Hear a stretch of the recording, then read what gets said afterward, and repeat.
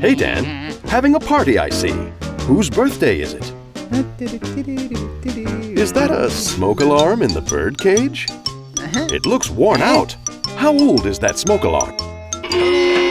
Dan, that's too old for a smoke alarm. Smoke alarms need to be replaced every 10 years. Say, Dan, why is it in that bird cage? Dan, a chirping smoke alarm needs a new battery. A smoke alarm belongs on the ceiling or high up on the wall. And that one is far too old. You need a new smoke alarm.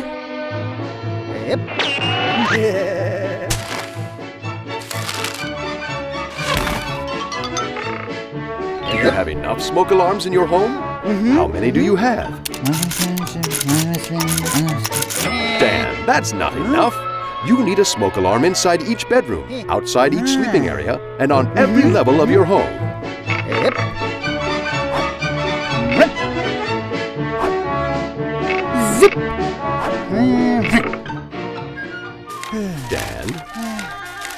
Dan?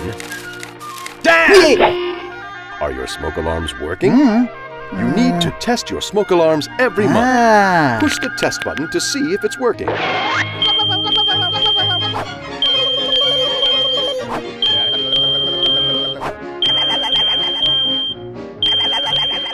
Good job, Dan.